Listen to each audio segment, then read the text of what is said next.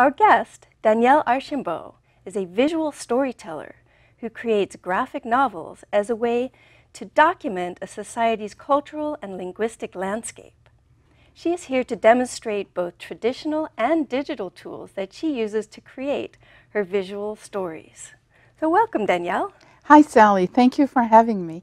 So tell us a little bit about what is visual storytelling to you? Well, visual storytelling is anytime you tell a story and you use visuals. For some people, it could be picture books, like writing children books. It could be travel books, also travel sketchbooks. In my case, I do cartoons, comic books, graphic novels, graphic memoirs. How did you get started in this process? Have you always been a visual artist? Well, not really. I was always interested in comic books and graphic novels. Read them since I was a child. It's very important in the French culture. We do that. We have a lot of artists who write for adults. So even when you're an adult, you read graphic novels and comic books. And then in 2009, Stanford University offered a course called Writing a Graphic Novel. It was in the continuing education program. And I took the class and I got hooked. And I decided from there that I wanted to do this, and I started writing books and doing art and teaching myself, actually. Well, interesting. So what is your background then?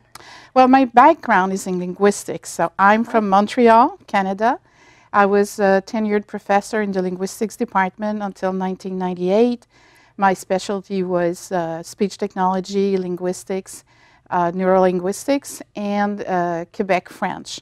And I see what I do as a continuation of what I was doing as a professor, which is I educate and I document and I talk about culture and languages.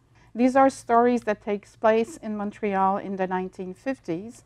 And they're called stairway stories because Montreal is famous for its exterior stairways. We have a lot of them. So on this page, I'm going to do the penciling. I do the penciling, and then I do the inking on top of the penciling.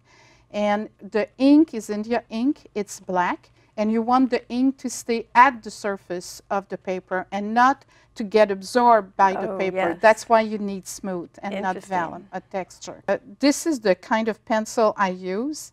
It's a 2H number 5, and I use 2H because I do the inking on top of the penciling. I'm going to have to erase, so I need something that's really pale and that's not going to shed a lot of graphite on the paper. You do lines like this, going back and forth. So it measures it out for you? Oh, yeah, that's and then nice. I can put it aside, and then I can see I'm going to write my name. And I also use this kind of eraser, which is a triangle.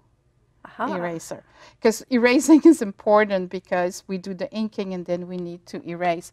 If I don't want to erase, I'm going to use a blue pencil because when you photocopy, it doesn't reproduce, it doesn't show. I use India ink, and there are many tools I can use. I can use brushes, I can use pens, depending on what I want to do.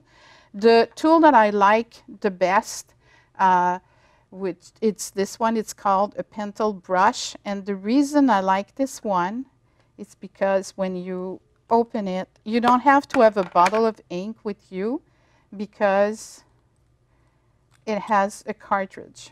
And it's called a pencil brush? It's called a brush, a pencil brush. Pencil brush. Oh. And the reason we use brushes, it's because you can vary the thickness of the line. Right. And when you do drawings like that, one way of indicating perspective, something is in the foreground or in the back, is the thickness of your line as well. This is the cover of the book, A Year Without a Drink, and this is the first inking. After I ink, I scan, and then I put it in Photoshop.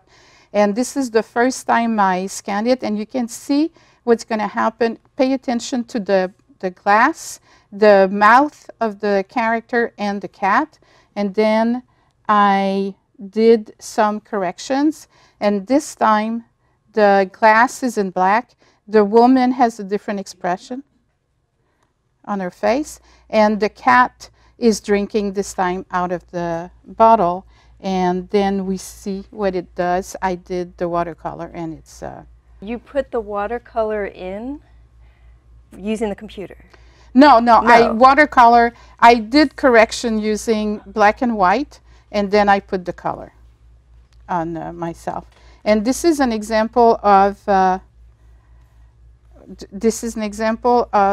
another story that takes place in California. And this time I did the color digitally.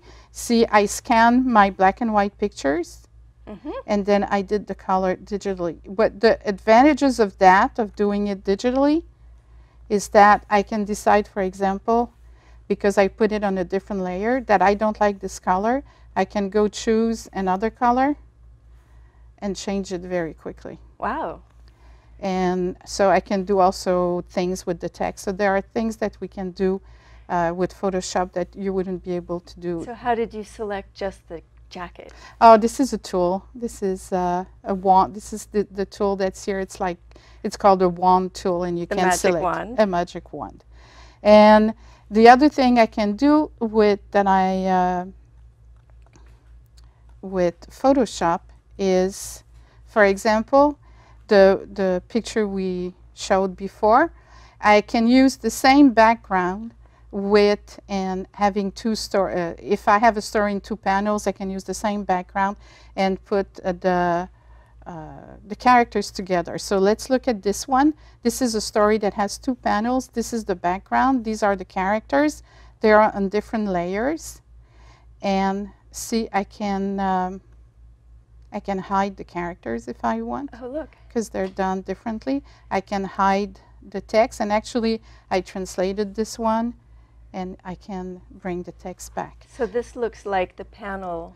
This is the first panel, but see, if I have the second panel, it's the same background, but the characters are in a different position and they're doing something else. What's great about this also is I can experiment that. Let's see, I select this layer, and I have my characters here, and they're kind of in the same position as in the first panel. Well, something I can do is I can take them and decide that I want to bring them forward. So I'm gonna, oh, here it is. Here, I can do something like that. And then I can, oops, no, I don't want to do that, undo.